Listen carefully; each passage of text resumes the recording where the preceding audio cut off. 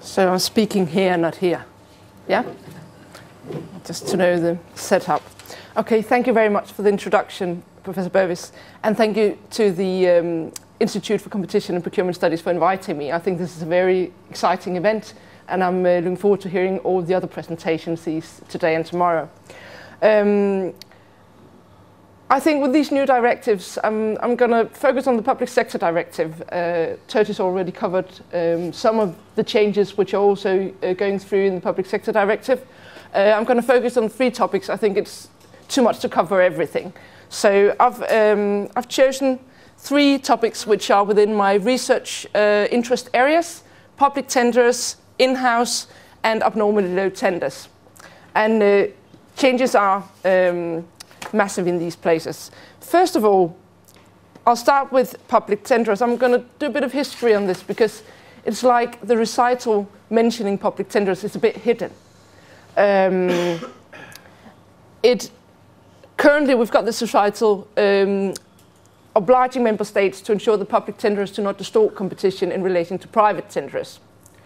It was actually initiated by the Parliament as a response to the Olykke judgment in 2000. And that judgment involved public tenderer receiving state aid, submitting very low tenders in competition with private tenders. So this was a response to that judgment.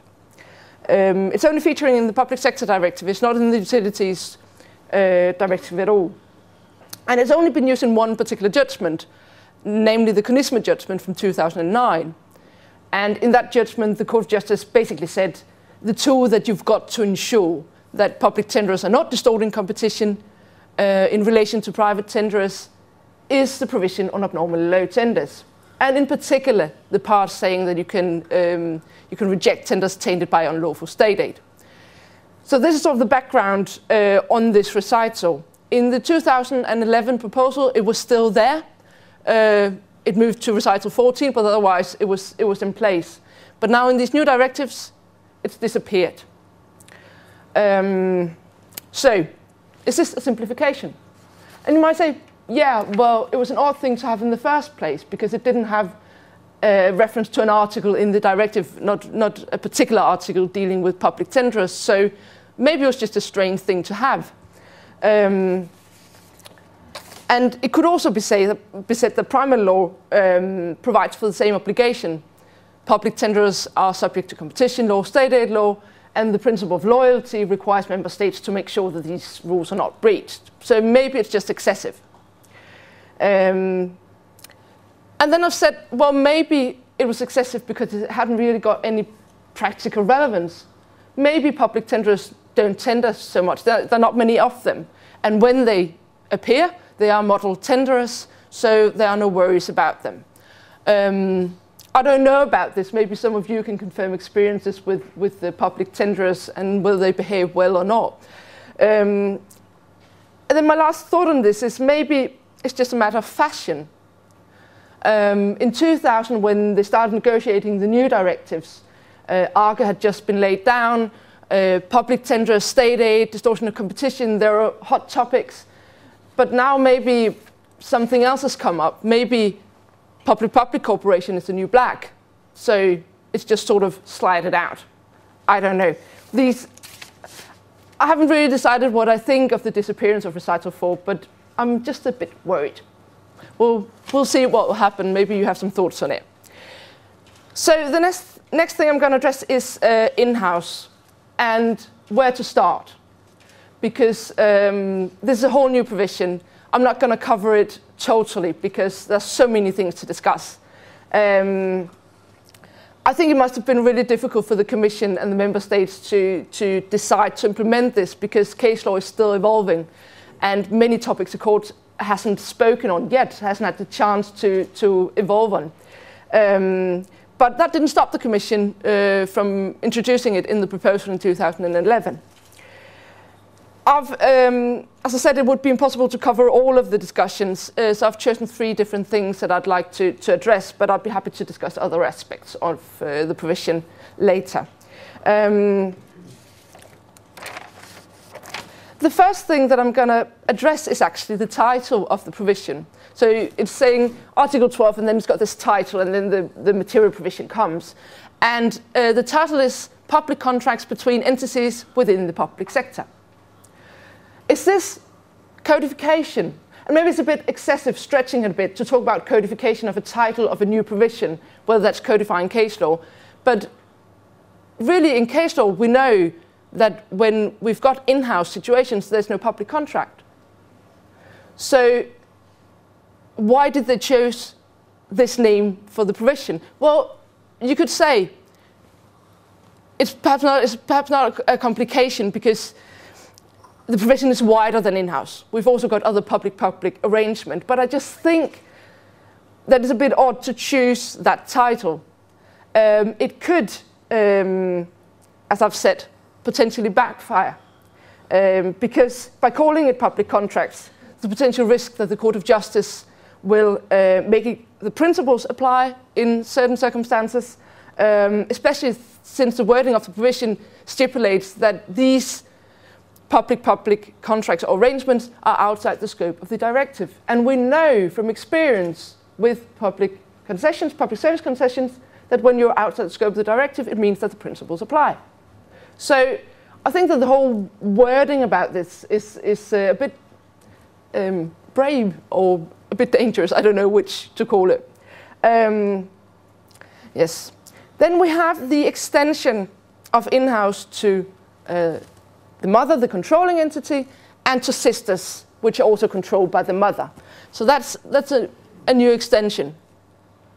This is not a codification of case law. We haven't seen it in case law. Is it a complication?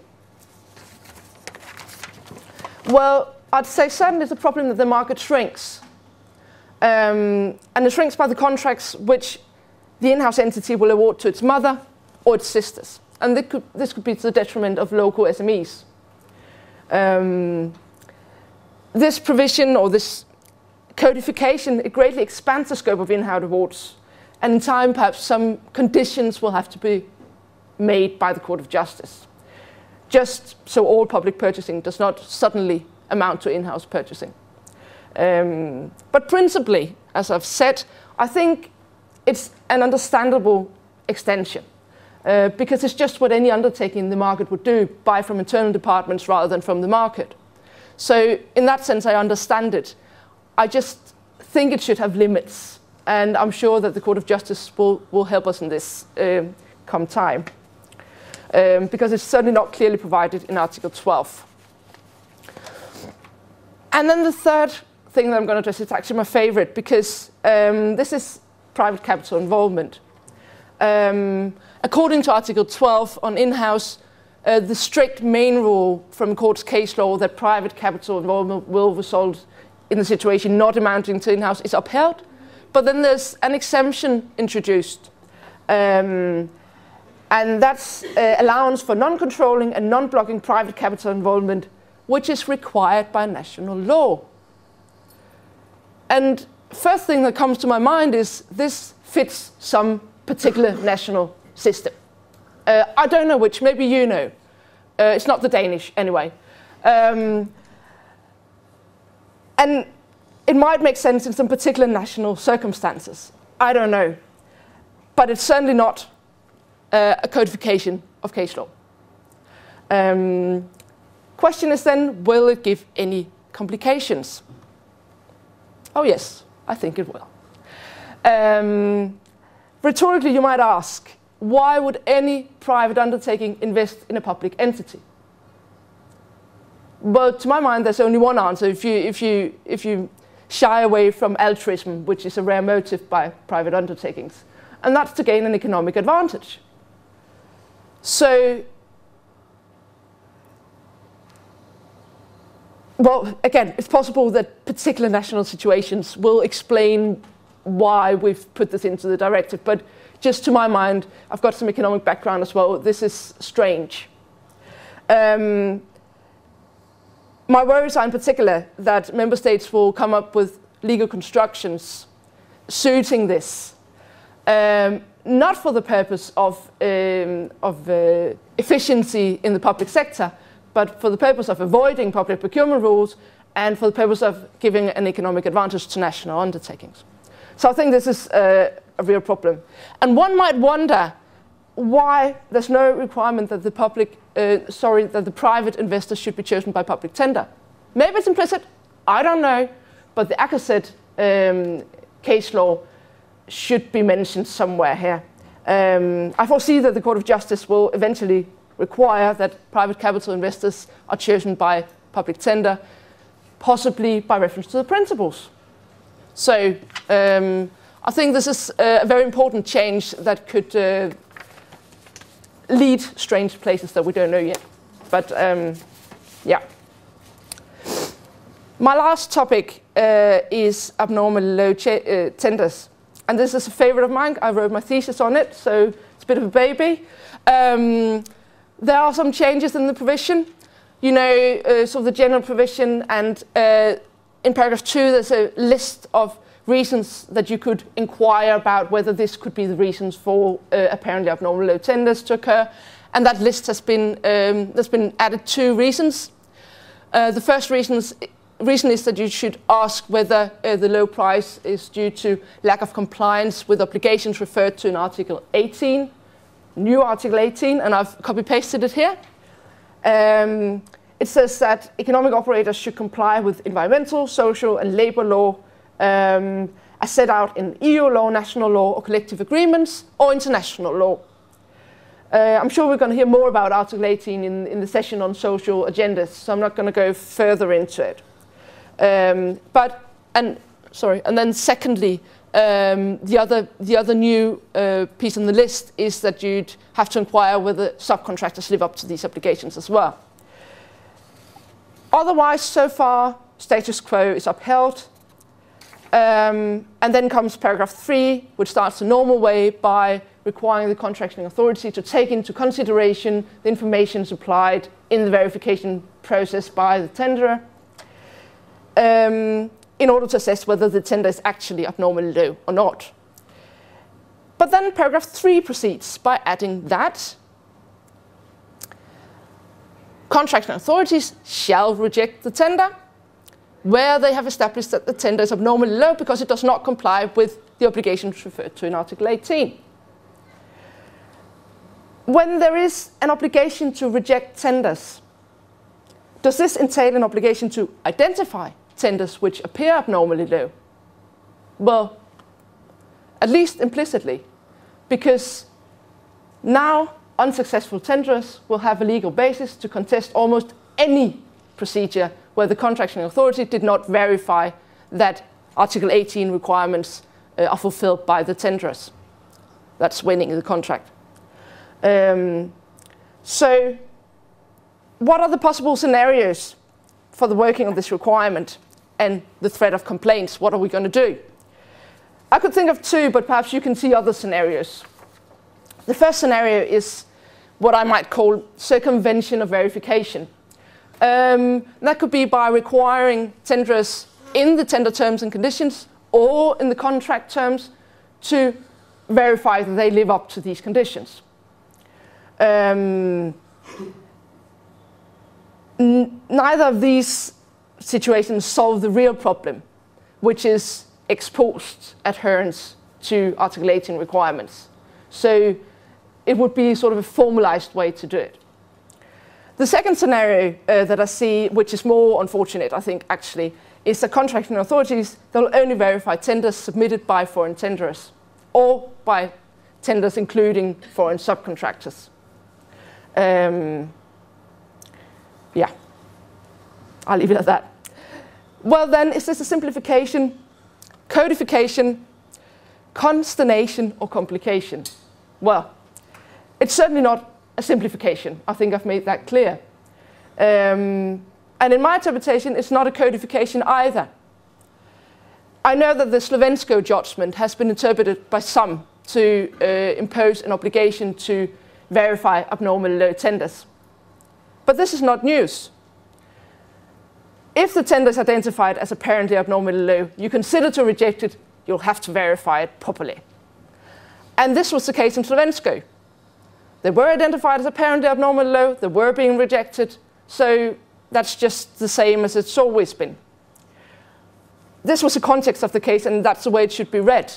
So I don't think that this new obligation to reject tenders on specific grounds, and thereby to identify tenders on specific grounds as apparently abnormally low, is a result of the Svenska judgment.